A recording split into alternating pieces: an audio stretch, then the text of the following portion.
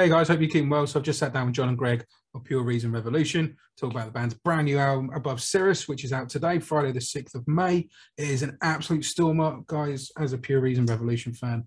It's got everything you want in it. It's got the, it's got the anthemics, it's got the heavy riffs, it's got all the sort of ambient sounds, it's got the melody. It's a jam-packed record.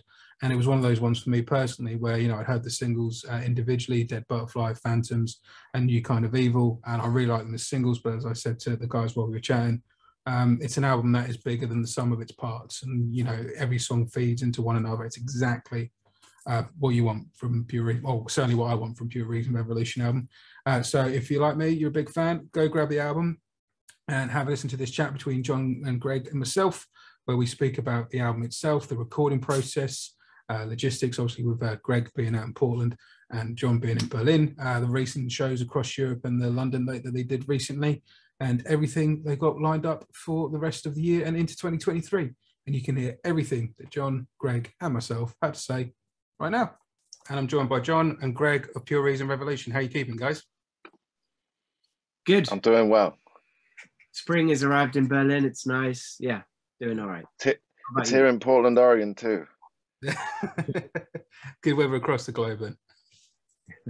Obviously on Friday when we air this will be the release date of the new album Above Cirrus. I've been fortunate enough to be sent the album before we spoke today, and I've been blaring the album out. Been fortunate enough the day off to soak it up a bit more. This has got everything you want from a Pure Reason Revolution fan's point of view, guys. This is a stunning record. You must be really happy with how this one's turned out. Yeah. No, we are. It's always one of these things when you finish a record, you get it mastered, then you kind of go, oh no, there's nothing else we can do now, it's finished. And then you sort of have this little break before it then goes out to media, blah, blah, blah. Yeah. And then it's just really nice when you start getting back some feedback, you start seeing some reviews. We were lucky. Reviews have been looking great. Yeah, we managed to get out and do some shows recently, and that was amazing.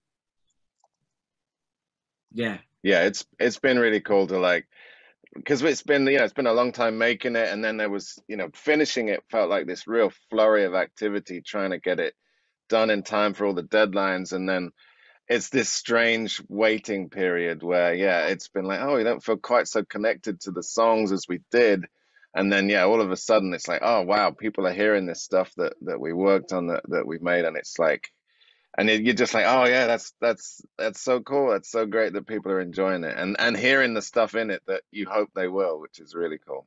Yeah, for me, it was one of those albums where, when you release singles, when you release Phantoms and New Kind of Evil and Dead Butterflies, respectfully, I was really enjoying them as individual songs. But again, having today, now that I've listened to it as a whole album, it's sort of, the album's bigger than the sum of its parts, if you will. It's one of those albums for me. Brilliant. That's great. So obviously you're hot on sort of the foot after Eupnea that came out 2020 was that album came out on it. So was the plan to follow up as quickly, or was it just a case of obviously not being able to gig the previous record for obvious reasons? That's it, exactly. Yeah, we finished Eupnea, and then we had touring planned. We had recording planned. I was meant to be heading out to Greg in Portland to do some more or at least our initial sessions for what would be this record. But COVID hit, everything got postponed, flights not possible to the States. But yeah, what can we do? We can't do shows, but we can of course start recording. I'm often in isolation in the studio. Greg's in isolation there. Not a lot changes for the kind of stuff we do. Yeah. We're often alone recording. So we did begin some remote recording stuff. But then finally, we did get together for sessions. We ended up having a session in the New Forest in the UK. Oh, wow. It was sort of not a loophole, but... Sorry, say that again, John? Not a loophole, but we managed to... Yeah, I couldn't get to the States. You couldn't get to Germany, but... It was a loophole. It was September 2020, and so most places were like, you cannot travel here. There is no way you can. But because we're both British, I couldn't get to Germany, John couldn't get to the USA, but we could both go to the UK. And I remember getting on a flight from Seattle, and there were 20 people on a massive Boeing Dreamliner. It was the strangest thing. But yeah, but we had a couple of weeks then.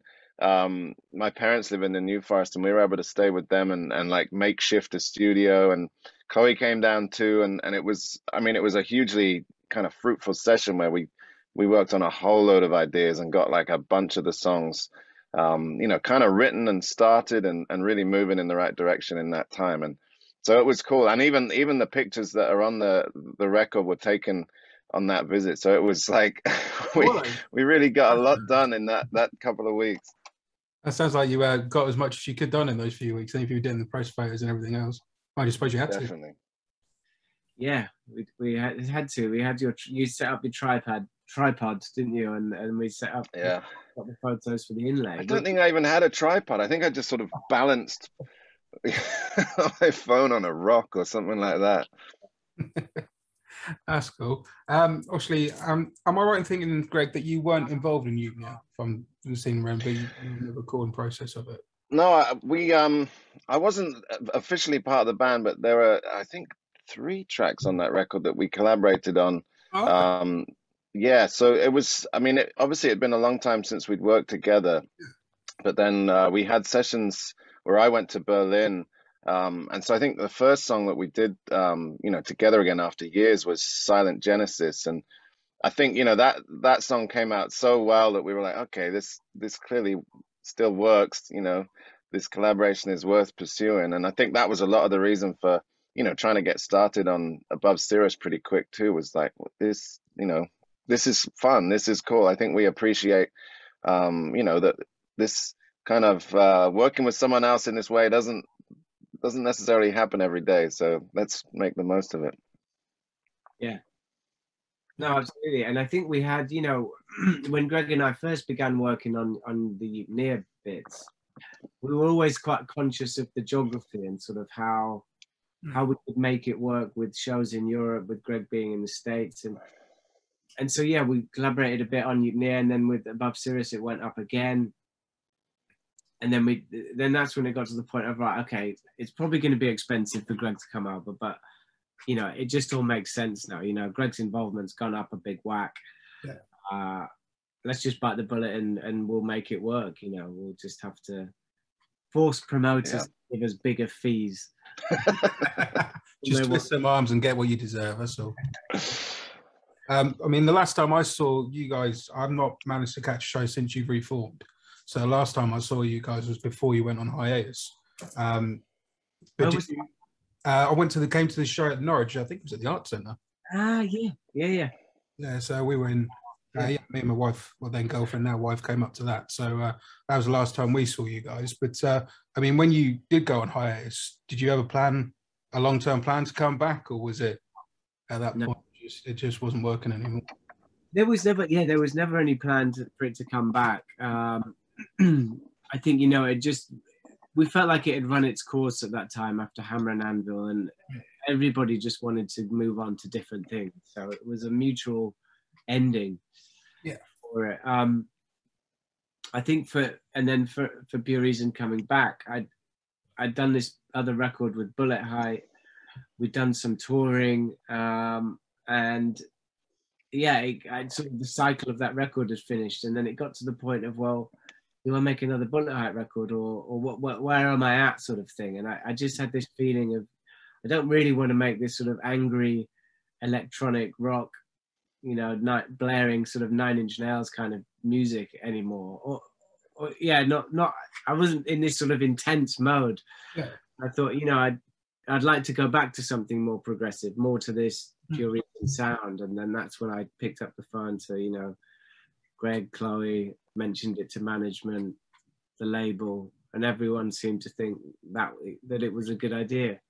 So, yeah, that's how it restarted, really. That's cool. I was just saying, you mentioned you just did some shows Europe and UK, wasn't it? Obviously, Chloe can make the dates because of other commitments. How did that work for you guys doing the shows without Chloe? I know you had, I've forgotten the lady's name now. I was a little watching her band earlier. We had Annika Shireen covering Chloe. Yeah, the shows were incredible. I mean, it was definitely a real push to, you know, get all the songs going. And for, you know, for Annika, I mean, a huge amount to learn in terms of lyrics and all the vocal parts that are kind of intricate in a lot of places. And she's, I mean, she's amazing. She really just, yeah, showed up so prepared. And you know, every night was, you know, putting on an incredible show. So it was, yeah, she kind of, I mean, she definitely showed me up as far as preparation.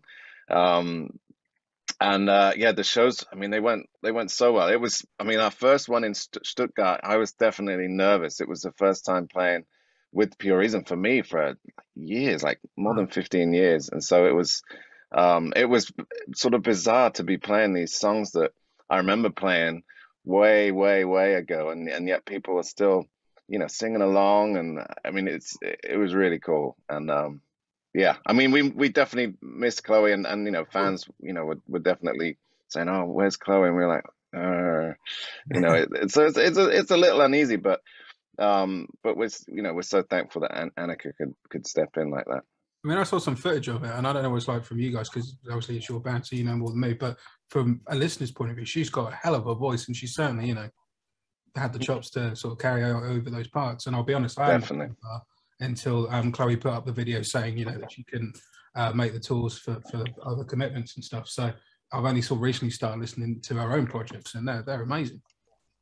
I think, you know, Lee, we got to the crossroads of, you know, Chloe wasn't available because of, you know, other music and day job commitments, and it got to the point of, well, do we just cancel these shows? And we just thought, no, you know, we can't. We're a band. We're producing regular records. We have to get out. It's such an integral part to get out there and perform it. A friend of mine said to me recently, he said, "John, the easy bit is making the record. The hard bit is getting it heard." And at first I thought, you know, making the record is so hard. You know, you put in so many hours, so much attention to detail that we put in. You know, Greg and I, we've traveled across nations to get together to do it, you know, a couple of times. But he was totally right.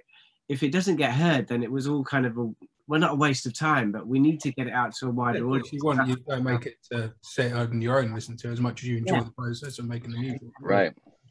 It has to get out to people, and we have to get out and play live, however that may be. Yeah, and playing live, I mean, it really hits home how, you know, like, you know, the music means so much to people, and it's incredible to feel that, and incredible to be in a room with, you know, people appreciating the music and you know, feeling it, and like, just like, you know, even like in our London show, headbanging together, like, it was such a sort of release. We're doing these songs at the end, and like, it was crazy. It was so cool. I must admit, I saw some of the footage of the shows, and I was pretty jealous. I didn't manage to get tickets sorted out to come down. I just clashed with some work stuff. Yeah, you should be jealous. Promise I'll make it up and come around next time round. I say it was before hiatus, so it's been way too long since I've seen you guys live. So, speaking, I think next year, there should be definitely. I mean, we only had London this time, didn't we? Yeah. So we would like to definitely add at least 3 or 4, you know, UK shows. I think would seem reasonable, perfectly reasonable. No, definitely. I mean, we was hoping to see you guys at our Rambling Man Fair. We had tickets for that, but obviously that all got canned because of everything. So that was our hope. But like the whole festival didn't happen. So yeah. You were saying about obviously the recording process, because you guys are so far apart logistically. So did the pandemic actually affect how you guys write in any way at all? If you, well, obviously you've got that distance. You know, we began these couple of things. We did some vocals, didn't we, remotely? We did this first track, our Prism, where we ended up getting rid of the first part and using that. But the rest of it, we managed to get together, didn't we? Yeah. It definitely, I mean, I think we would have preferred more time, but I guess, yeah, as with everyone through this last couple of years, you just have to, it was a case of, well, let's make do, let's, you know, make the best of what we have. I think we did that, you know, pretty successfully. It was, yeah, it was tough. You know, it was a bit sort of like, it's not as easy, you know, over a Zoom call as far as like interacting with each other to try and write something. You know, you're not quite, you know, not sparking off each other in quite the same way. But yeah, I mean, I think, you know, the results came out so good. We're really pleased with how it came out. We did actually, we did the drum session, didn't we, remotely? That worked. Oh yeah, in London. So we worked with Jeff Dugmore again, and he was in a session at Core Studios in Acton. Greg was in Portland, me in Berlin, and that worked out, didn't it? It was, yeah, yeah. it was good. But Yeah, we found this. There was this software that like will send audio, really high quality audio over the internet. So it meant that we could actually hear the drums well, not like with the sort of stop start kind of Zoom call deal that, you know, you might expect. And so that, yeah, that it, you know, in a lot of ways it was like, oh, I'm almost in the studio, but you know, but actually not. Obviously, I know for yourself, John, you wrote it like during a personal time with your daughter coming into the world earlier than planned. Did that feed into the lyrics at all, or was it just more of an emotional set that carried on through the songs rather than being specifically about your daughter's arrival? I mean, this was more, yeah, with the lyrics on Eupnea, that was definitely a big influence. When she was in intensive care, high dependency. The ups and downs through this whole period. With COVID, so sorry, and then more with Above Cirrus, what we did when the pandemic first came, you have in Germany these gardens that, what I could say are mainly like allotments that you have in the UK. Okay. Yeah. But they make a bit more of it here. You sort of have a hut on it where you can have a little, where you can stay over, basically. Yeah. In Berlin, especially as the pandemic came, everyone wanted these gardens, so they were impossible to get hold of. But we looked a little bit outside of the box, and we looked into some of the surrounding areas. So I looked at this town, Frankfurt-Oder, that was east of Germany, east of Berlin on the Poland border. And I found a garden here. So we sort of decamped to this garden because we were previously in this, you know, very small city centre apartment, which was pretty testing for, you know, a small family plus dog in 55 square meters. So in the first lockdown, you know, we found this garden, we went there and we just sort of had this primitive existence, but we could be out at nature, growing vegetables, our little flowers. I eventually found a little studio there. And yeah, going back to Jessie, we were concerned at first because she'd had this lung development. Wasn't so good at the beginning. So then, you know, when COVID comes along and it's a respiratory virus, of course, that will set up more worry.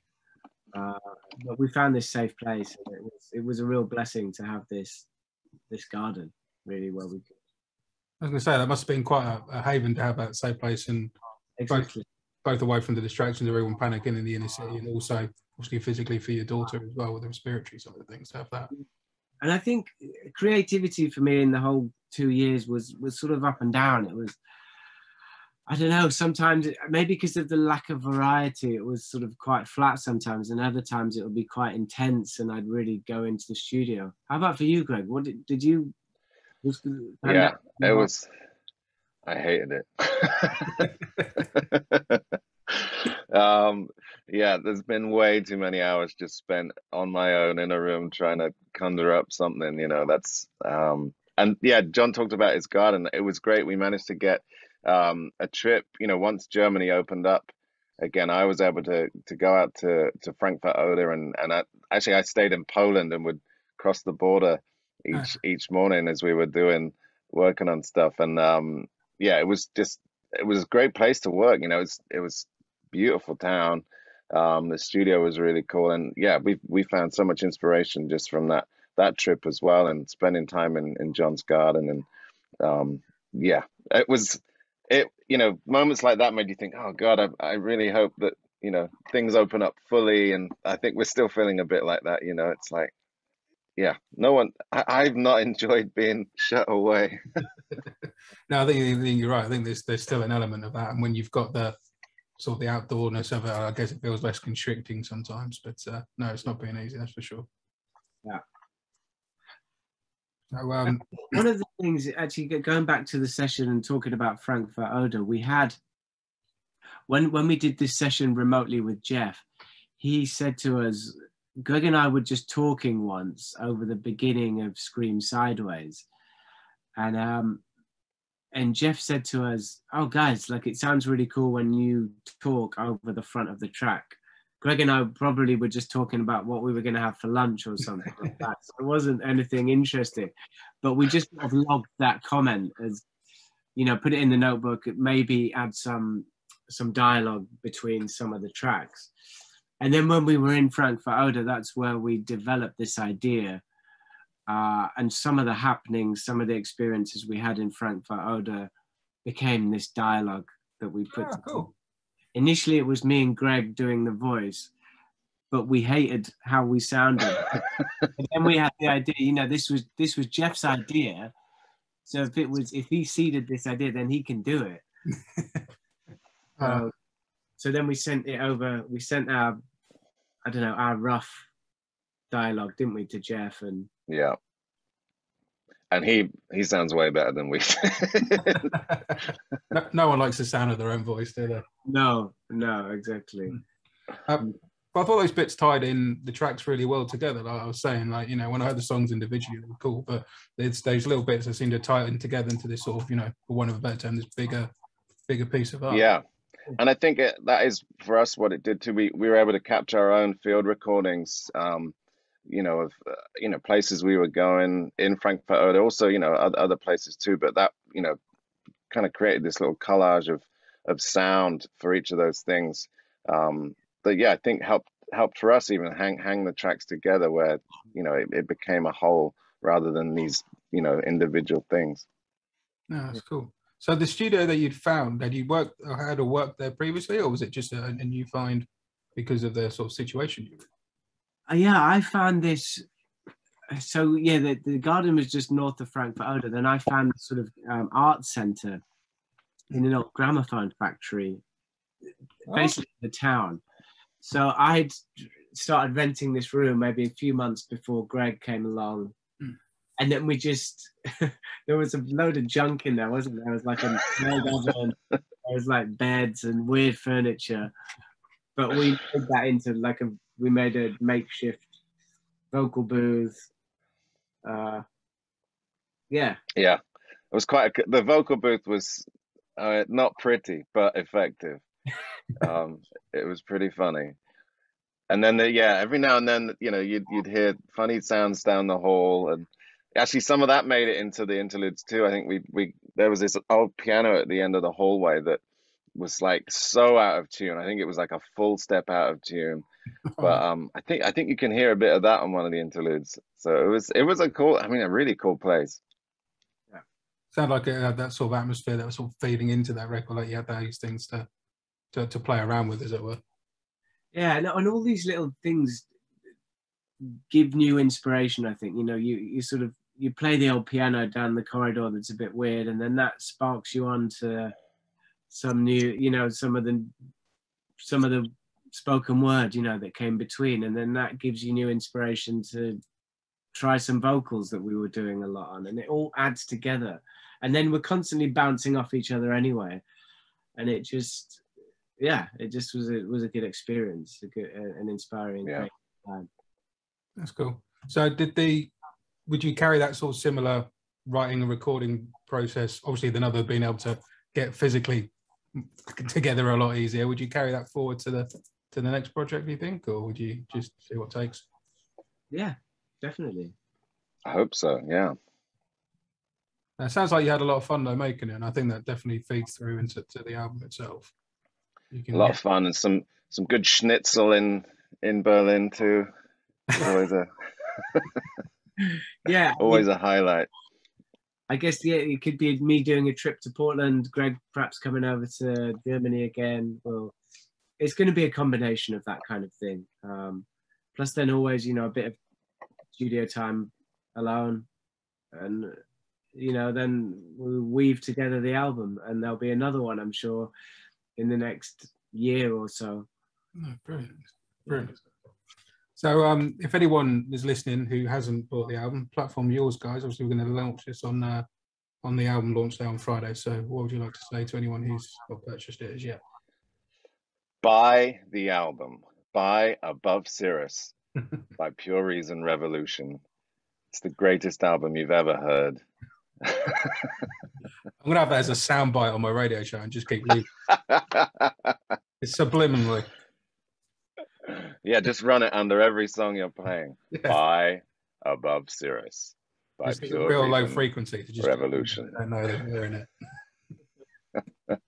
No, I think we're really proud of it, and we definitely want people to hear it and to, you know, we hope it's not, you know, I think prog records can be really long, and I think this one, yeah, it's manageable. It's not like a huge you know, time suck in a way that I think, you know, if we were handing out a massive double album, I think you're asking a lot of people. But you know, I know that we put time into making sure that all of the songs are, you know, catchy, that there's no like, you know, we've trimmed the fat on them all, if you saw what I mean. Even though maybe that some of them are long, we've definitely you know, I think we've put together something that's coherent. And we, you know, I think, yeah, the first time I listened through it was like, wow, this all makes sense. So we want people to experience it and enjoy it. Yeah, that's cool. I mean, I'd say, like I say, just from a listener's point of view, I think you're right. I think every song's got its place, and like I say, all before, like I was saying, it all builds up to this bigger piece of work. So no, I'm really excited. I mean, have you got any plans to come back to the UK as yet? I know you've only just sort of been here with the London date as such, just for my own greed more than anything. 2023, there will be more extensive headline tour. Yeah, I guess with shows on the continent and the UK, definitely. And like we said, yeah, Greg will be pleased if we make it to North America, and I'm sure it looks like we've hopefully got a few offers, so we cool. tie in a few things. Well, hopefully put together a tour over there as well. Sounds good. And other than the release of the album itself, what does the rest of the year and into 2023 look for you guys? I guess more record. You know, if there aren't going to be more shows after these summer shows, then probably beginning with recording again, I would say. So perhaps into the autumn, start of winter, get on with some new demos, and we'll get recording again. And then, yeah, then 2023 will be here before we know it, and we'll be rehearsing a longer set for for touring. I think Greg was a bit surprised at how long is expected for shows. Yeah, I was. The prog scene in Europe is not something I'm you know, hugely familiar with. So then they were like, oh yeah, we need to be doing a 75-minute set. And I'm like, what? In the US, I don't think I've ever been to a show that was that long. You know, like I go and see like some massive band from the 70s that have like thousands of songs, and they'll only do like an hour or something. So yeah, it was a challenge, but you know, I think, yeah, we just about pulled it off for these last ones. And then yeah, we got to do more for the summer. So there's more to perfect. British, mate, we like to get our money's worth. So thanks for talking to me. It's been great to speak to you. At the beginning of the interview, I'm going to play Dead Butterfly, with it being the latest single. But what song off the album would you like us to play at the end of the interview? I say Cruel Deliverance. Oh, good call. Okay. If I'm happy with that, yeah, go for it. Yeah, all right, we'll go with that then. Thanks for chatting to us, John and Greg, mate. It's been great to talk to you, and hopefully I'll see you next year. All right, thanks very much, Lee. Thanks. Cheers, man. See you. Bye. Bye.